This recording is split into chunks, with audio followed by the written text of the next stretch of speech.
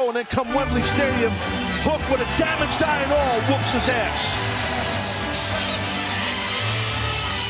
His opponent, Briscoe Goldberg, ringing in the ring, Dynamite Kid, Tony Billington.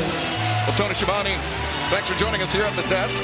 Very interesting opening segment there between Dr. Britt Baker, TMD, and Mercedes Moné, but you've had the opportunity to call Tommy Billington's matches on Collision. He is an impressive young athlete. And he seems to be getting more confident each and every time we see him.